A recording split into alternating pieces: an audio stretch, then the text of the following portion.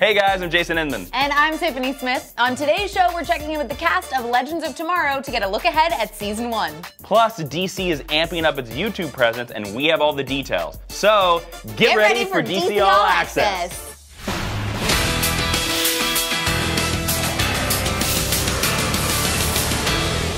YouTube is about to get a lot more heroic with the launch of DC Fans' YouTube channel on Monday, November 30th.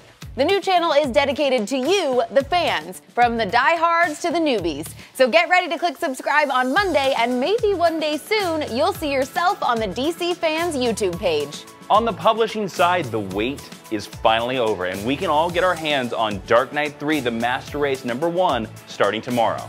With Frank Miller back at the helm with Brian Azzarello, plus insane artwork from Andy Kubert and Klaus Janson, you do not want to miss the conclusion to one of the greatest Batman stories ever told. In DC Collectibles news, the Batman the Animated Series Batmobile is available in stores now and just in time for the holidays. It's probably too big to be a stocking stuffer, but it conveniently comes in a box that's begging to be gift wrapped for the 90s child in your family. Vertigo continues to offer up cutting-edge storytelling with next week's The Sheriff of Babylon #1. The story is set in Baghdad and is based on writer Tom King's real-life experience in the CIA. We've got Tom here along with artist Mitch Gerads to brief us on the new series. It's a crime novel. It's like True Detective, but it's set in Iraq in the time I was there in 2004, a year after the invasion. Sort of when we went from where we thought we were totally winning the war to what the war has become for my generation. Like, there's this generation of who spent the aughts doing this crazy battle that never ended and we never got resolution on it. Like, that's what the book's about, right? And it's about those small details. Like, when I was in Iraq, it was full of cats because there was a rat problem and they had no way to solve it, and eventually they brought in a bunch of cats. So everywhere you go, in this weird war environment, you'd see adorable cats that you'd pet. So I put that in. Mitch, what's it been like for you capturing the essence of Iraq from 2004? I'm so exhaustive with research. It's been great kind of nailing things, and like Tom uses a lot of very specific places that are or were actually there, and I've spent hours recreating those places. So my biggest goal is for people to read that book who might have been there and go, holy crap, I was at that cafe. Over the past several weeks, Arrow and The Flash have been setting up DC's Legends of Tomorrow by introducing new characters and shifting directions for some old favorites. We've got the cast and crew here to give us a preview of DC's Legends of Tomorrow Season 1. This is as crazy a thing as I've ever been involved with and ever heard of. Trying to do like a feature film ensemble, time travel, superhero show every week. I mean, in like the pilot, there was a scene that took us like 3 days to shoot with like air rams and pyrotechnics and people on wires and the Atom blasting people in his suit and shooting it at 60 frames and a 6K camera. And there was a moment where it just looked like Apocalypse Now, and had this moment of being like, oh, I know why Coppola went crazy. There's loads of action. I've lost my voice moment because I was doing a big fight sequence.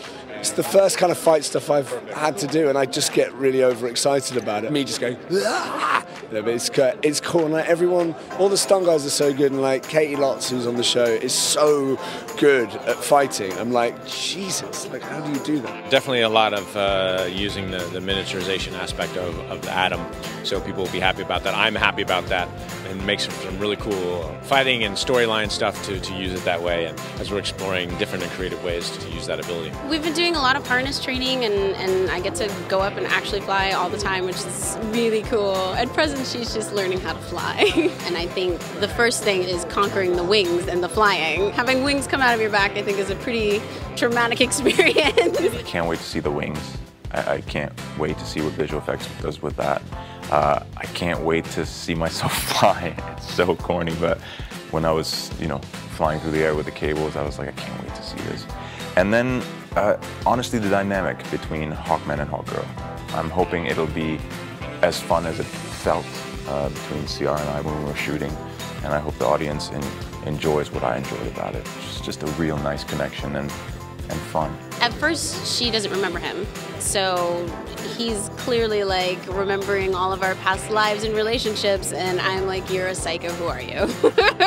The dynamics will be very like a bickering old couple that really loves each other but likes to fight, because he's coming from the angle of, hey, I love you and you love me. We'll get to that point fast. But, you know, a lot of this is Hawkgirl's origin, and he's helping her, you know, find the warrior, helping her figure out and remember her past lives. I think leaders will pop out from episode to episode. People have certain skill sets. So one episode, Leonard Snart might be the one who knows about breaking into something, or Ray might know something about technology, so he'll take the lead, or Ciara about fighting. What's so great about it is everyone's so individual, and it's like, I always see it as that thing I used to do with my action figures, where you get all your favourite action figures together and have like one big battle with them all. It's like, it's reminiscent of that. I can't believe that I'm shooting a show that has a time-traveling spaceship in it. Like, I had the first moment of walking around the Wave Rider, and I was with Mark Guggenheim, and we were just like, had that sort of geek moment of being like,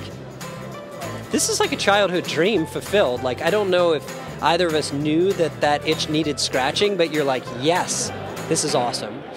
The holidays are right around the corner, and we've got the perfect gift for the DC superfan in your life. We're giving away 8 different hardcovers that celebrate 75 years of DC characters, including Flash, Robin, and Green Lantern. For your chance to win, make sure you click subscribe and then let us know in the comments below who is your favorite DC hero or villain of all time. For me, I would probably have to go with Batman. I would have to say Nightwing. Also, in your comment, don't forget to include the phrase, my DCAA entry.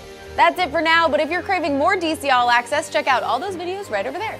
And be sure to check out some of our special holiday programming, including a special Artist Academy video series and more surprises.